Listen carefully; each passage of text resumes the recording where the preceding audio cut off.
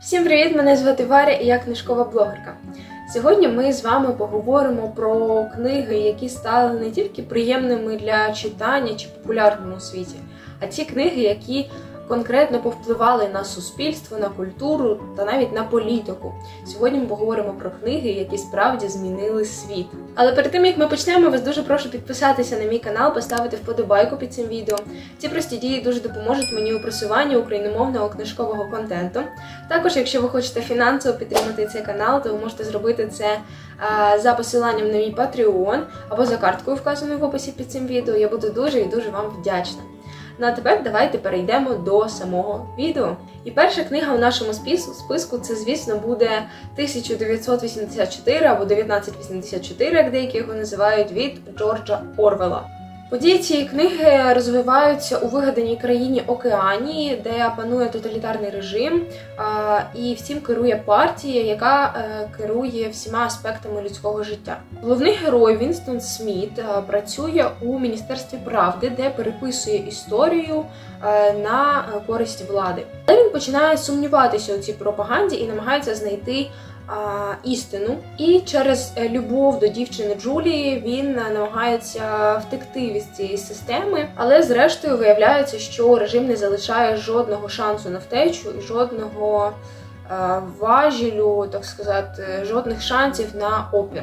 Цей роман він для світу став таким попередженням про небезпеку тоталітаризму і про важливість особистої свободи і про те, що буде, якщо ось цієї особистої свободи не буде. Наступна книга всім також, я впевнена, що відома, і це «Убити пересмішника» від Харпера Лі. Ця книга розповідає нам історію через призму дівчинки Скаут Фінч, яка живе в Алабамі в 1930-х роках. Її батько Атікус Фінч, він адвокат, який захищає темношкірого чоловіка, якого звинувачують у зґвалтуванні білої жінки. Сюжет цієї книги він порушує складні такі питання расизму, соціальної справедливості, моральності. Через свою історію Харпер Лі він підкреслює важливість емпатії, так, у світі і розуміння в боротьбі за справедливість, в цій боротьбі проти упереджень в першу чергу.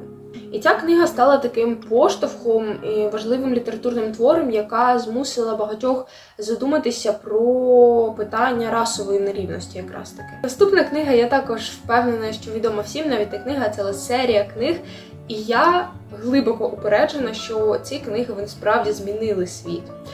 І це, звісно, серія книг про Гаррі Поттер від Джоан Роулінг.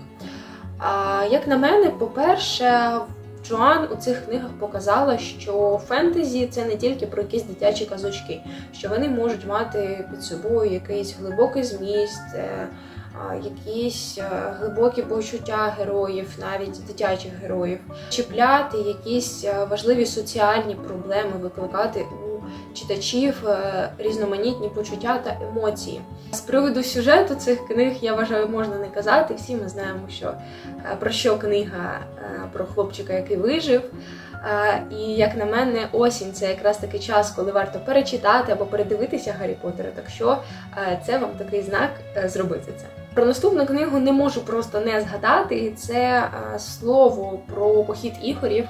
Це українська література, і це одна з найперших творів української літератури, яка датується на даний момент 12 століттям. Поема описує похід князя Ігоря Святославовича проти половців і підкреслює важливість ось цієї єдності українських князів у боротьбі з ворогами. Так, якщо ми це будемо перекладати на теперішній час, то через трагедію Ігоря та його загибель ми тут же бачимо відображення героїзму, зради, патріотизму, ось цих понять.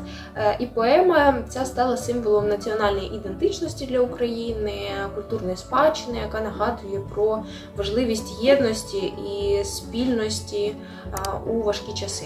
Наступна книга також дуже популярна, бо це класика, і це 451 градус за Фаренгейтом від Рея Бредбері. Це антиутопічний роман, знову ж таки антиутопія, у якому описується світ, де книги заборонені, а пожежники палять їх.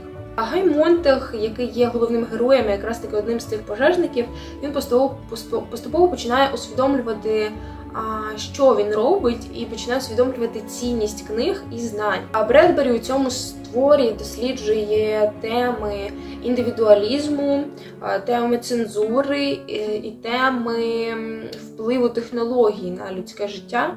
Цей роман він закликає людей замислитися про цінність знань, замислитися про небезпеку байдужості до усього. І завершити цю підбірку я б хотіла тим автором, якими почала, а саме Джорджем Орвелом.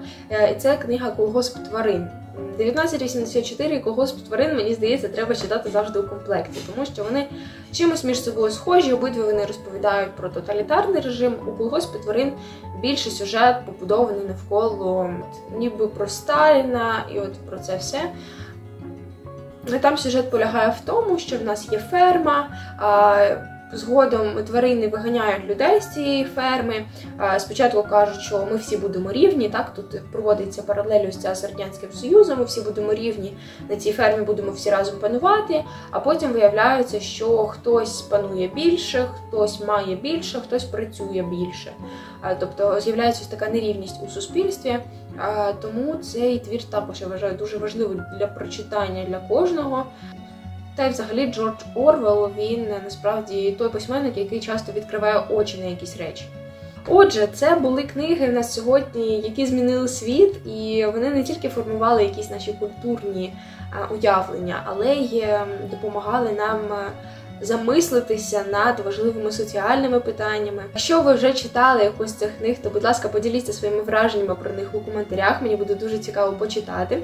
Також, якщо ви хочете додати щось до цього списку, вважаєте, що ще якась є важлива книга, яка змінила життя суспільства, то пишіть також обов'язково в коментарях. Ну і не забувайте підписуватись на канал, ставити вподобайки. Не забувайте, що ви можете фінансово підтримати цей канал, допомогти його розвитку. Ну а ми з вами побачимося рівно за тиждень у новому відео. Всім па-па!